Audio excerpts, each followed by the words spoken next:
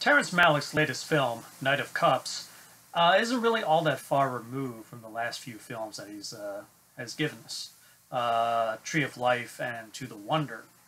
Prior to those films, it seemed like he was more in a traditional, lyrical, dreamlike, traditional narrative film. For example, say The New World or Thin Red Line. But when he got to doing Tree of Life, he really got into a very almost mystical kind of storytelling where he's basically presenting us imagery and then we as viewers had to participate and put together just what exactly is he showing us. I picked Tree of Life as the best film of that year. And then that was followed by To the Wonder, which I did not resonate with me at all. And I was kind of underwhelmed by it. Now here he is with Knight of Cups, and it seems to be that he's basically once again presenting a visual tale that challenges the viewer just to keep up and sort out just what exactly we're seeing. But unlike To the Wonder, I was quite engaged with what Malick was presenting here, and the elements involved. Basically, it's about a Hollywood type, a screenwriter who basically seems to be in a rut and is just moving through life and not experiencing life. He's a womanizer and he's just moving from one relationship with another woman to another. And the film unfolds in segments. And as we watch each segment, we get a general idea of what was going on in this person's life at that point. And then as the film progresses, we are left to assimilate and take it all in and sort out just what exactly it is we were watching. And in the end, whether or not it resonates with us is really dependent on the viewer.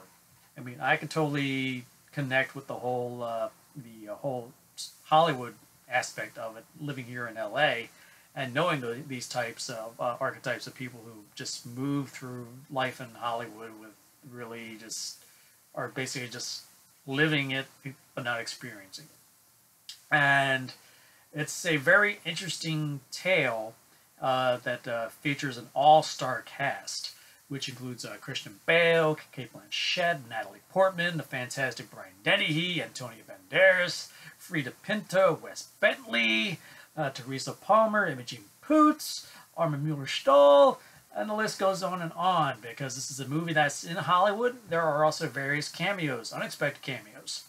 And Malick doesn't dwell on those cameos. And it is kind of funny seeing these people like, whoa, was that so-and-so? And you're like, oh. But he just kind of moves along, and like Christian Bale's character, Rick, he just moves through the scene, and events just fall around him.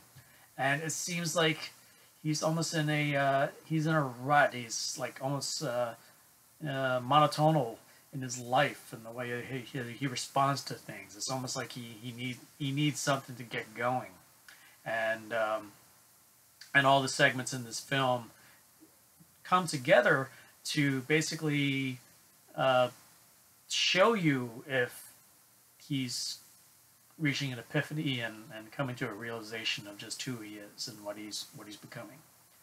I may be totally far off base if that is exactly what Malick was going for, but like for example, Tree of Life, I couldn't really 100% tell you what it was about, because all film is subjective, and basically you take from the film what you think you watched. And this is one of those films where you're going to be debating with friends, like, just what exactly did I see here? And whether you liked it or not is depending on how well he tells this story.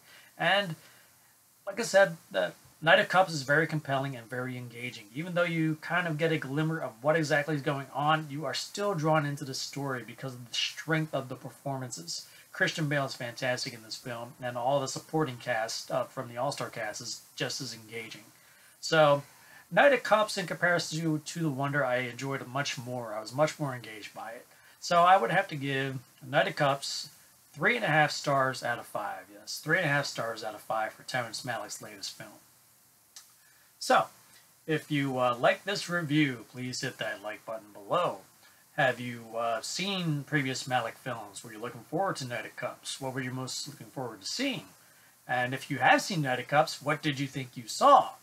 So I'm very curious to find out. And please, of course, post a spoiler alert on there if you do. If you haven't already subscribed to my channel, please do so you can stay on top of my reviews as they come in. So until next time, we'll see you at the movies.